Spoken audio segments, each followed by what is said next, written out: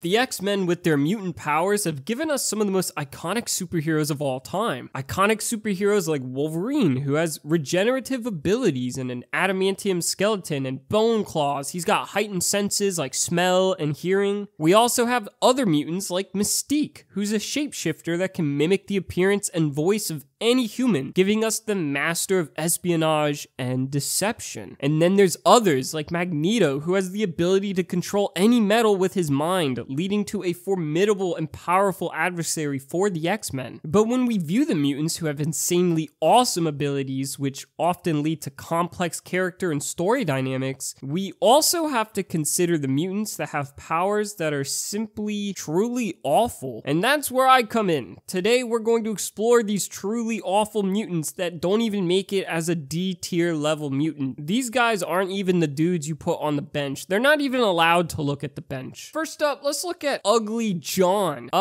Yeah, this dude has 3 faces and they're all ugly. That's literally his only power. He's like the worst version of the Living Tribunal, except he's just a man. There's really not much more to say about him. He's just ugly and got 3 faces. And then there's other ones like Long Neck. I want you to go ahead and guess what this guy's mutant power is. Well, if you guessed anything other than having a long neck, then I don't think you're paying attention to the literature. Then there's this one dude, Zeitgeist. Vomit. That's literally it. He vomits. I mean, he's kind of okay in the sense that he has acidic vomit, so if you need him to like melt a wall, then I guess you call this dude to vomit on a wall. He's definitely not the type of guy that you want to take out drinking. I'm gonna say that much. Kalun. He might look pretty cool, but his only power is to mimic any sound he hears. Yeah, he's literally just a lyre bird. And if you don't know what a lyre bird is, then prepare to be amazed.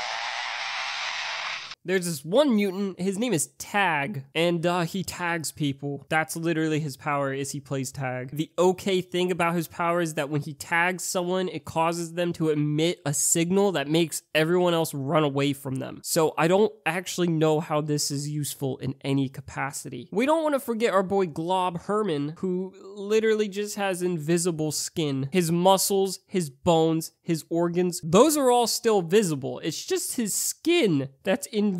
It's actually pretty disturbing, and everybody just kind of views him as a monster if they don't know who he is. So, poor guy, honestly. And then there's Beak, who's essentially just a bird. He's got hollow bones, he's got feathers, and you guessed it, a beak. But that's about it. The dude can't even fly. He just looks really, really disturbing and has trouble making friends. Not a very good mutant power, in my opinion. And then there's Bailey Hoskins, who's a mutant boy that explodes. But only once, though, because once he explodes, he's dead.